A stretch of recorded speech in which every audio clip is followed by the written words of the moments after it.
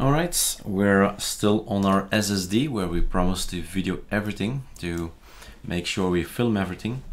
And we've done already our stuff in the sense that with a PKS YUA you check out that everything is up to date, and it is. Now what I've totally forgotten in the other video is of course to do our skel, and a lot of things more to do to be up to date again. So first off, skel is a good thing. So if you don't know what it is, look it up on ArcoLinux.com. So it's an alias, and the alias is gonna copy paste everything over. And another thing you probably notice if you're on ArcoLinux, this alias is very short. So we need to fix our bashrc as well, because there are more mirrors. There are 4 mirrors and there are only 2.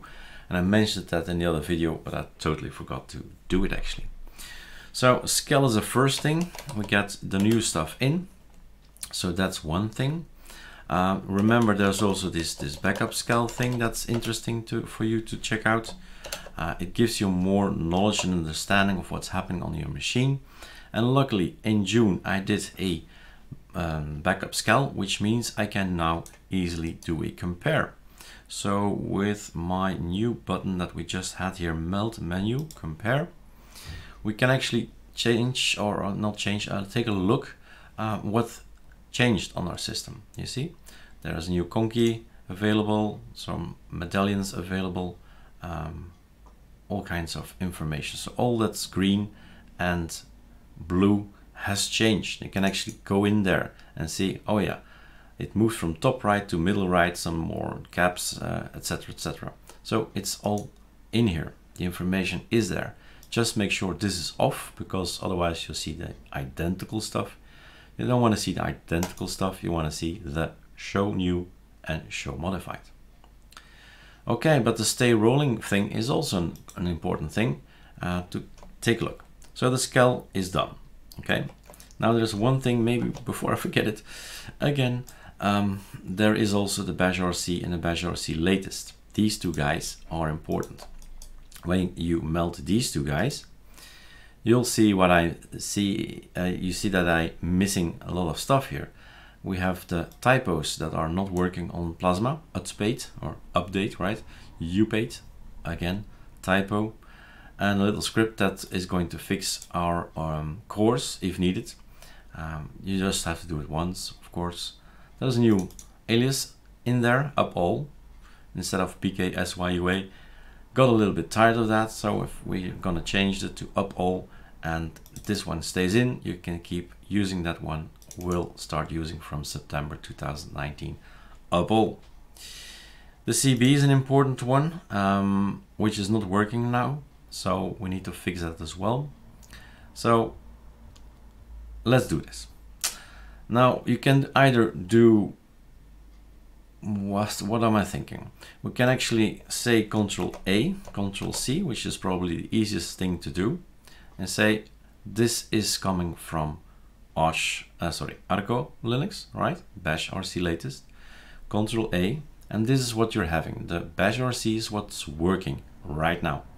So Control A, delete, Control V. That's the easiest way for me to just make sure that I have everything. So, okay, save. Then I need to, I'm looking for the easiest way, of course, right? Then I'm gonna go for right mouse click for actions, open terminal here. And then I'm gonna source. I'm gonna say, hey, go and have a look at the bashrc, load everything up, because there are new stuff in there. Now the new stuff is in here and it's actually working already. I can up all everything. Okay, so that's working. But what's not working, what's gonna happen in the future, if I'm gonna press skel, now the bashrc is gone again. The old bashrc from the time we installed it, that is still in etc skel, that's the one that's gonna kick in. So this guy is gonna be overwriting my one, my new one, my new version. So I don't want this guy to come and say up all is gone again, you see? ours has another line here. It says alias up all and then the same thing. So there is a little script for that, and it's just called copy bash. And copy bash is going to make sure that everything is also changed in here. That we do have an up hole. We have here the typos, and somewhere down here we have somewhere up hole, right? So now we can do without any problem a skel, and the bashrc in our etc skel is just exactly the same as the one in our bashrc in our home directory. So overwrite whatever you want because it's the same anyway. Okay, so that's a little trick you need to remember. CB or copy bash alias that we have. So that's set. I think we are ready. There's just one thing to check. Is there anything relevant in the stay rolling from last month? Maybe check these two and see what's in there. Is there anything relevant to our Plasma system? Here is just text, nothing to do, nothing to do. And here's just a change version, Ctrl-Alt-T. We have version 1906.1. So we've moved already from 5 to 6, fine. Okay, so nothing to do at this point in time. And then 1906, 1907, open it up. We've changed something in the Blueberry settings. We have a Blueberry setting. Oops, that's not the Blueberry setting. Let's move you out of the way. This one. Add new device. We can actually open it up, stop it and open it up. So that's not an issue. As you see on Plasma, we can just stop it and open it up. So this is something specific for us. We don't need that run as well. The only thing is this line. So this line is something we like probably to have. So we have a new version number. Well, we could actually do a Ctrl-C, Ctrl-Alt-T, Ctrl-Shift-V, enter, password, enter, Ctrl-Alt-T, and you have version 1907.9. So that's as simple as that. We're all up to date.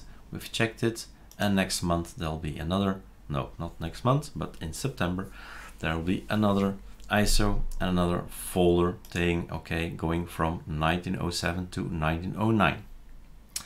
And anything we've changed on the ISOs will reflect in these scripts. Okay, now we are really up to date and up to speed, and we can keep on having fun. Cheers!